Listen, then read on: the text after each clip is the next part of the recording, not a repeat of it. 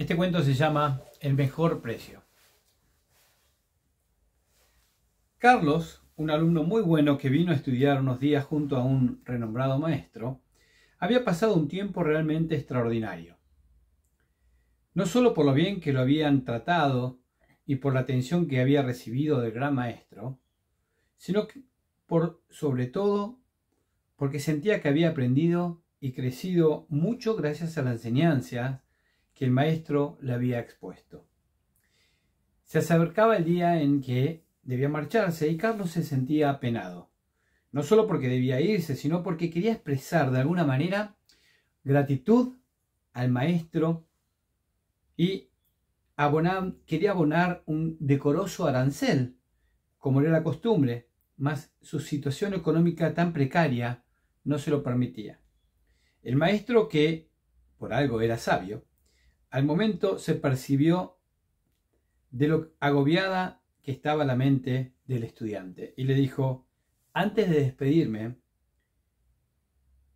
quisiera contarte lo que ocurrió cierta vez con un hombre que se acercó a estudiar unos días junto con mi maestro. Era un hombre rico y poderoso, pero a su vez inteligente y con ganas de aprender. No disponía de mucho tiempo, así que al cabo de unos cortos días tuvo que regresar a su comarca. Antes de partir, se acercó a mi maestro para saber cómo podría agradecer sus enseñanzas y restituirle de alguna manera el valioso tiempo que el maestro le había dedicado.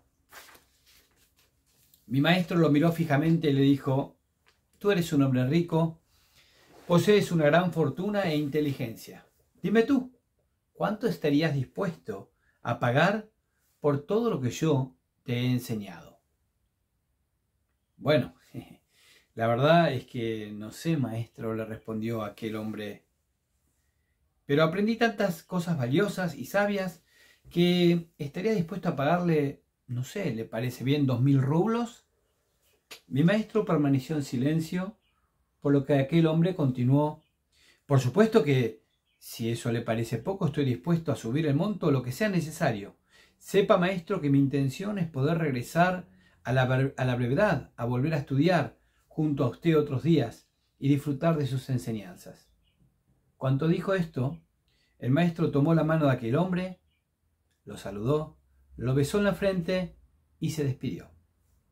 El hombre, rico, quedó absorto. Permaneció de pie en aquel lugar mientras el maestro se marchaba y yo, que era su alumno, seguía detrás del maestro.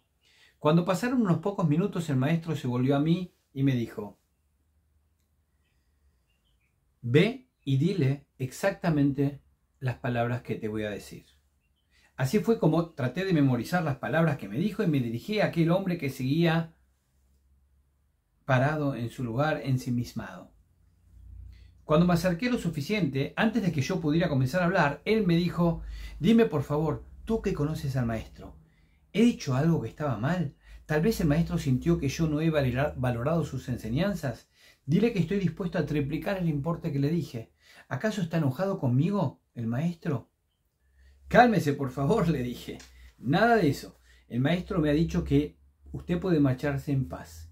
Él considera que ya ha recibido el mejor pago que pudiera haberle otorgado al haber ofrecido a usted una suma tan abultada. El maestro percibió que usted ha valorado bien sus enseñanzas, y esa valoración, es decir, el hecho que usted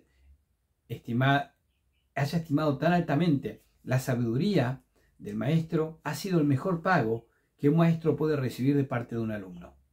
Pero el hecho que usted quisiera seguir aprendiendo y se ofrezca para volver a seguir estudiando, hizo que él se sienta en deuda con usted.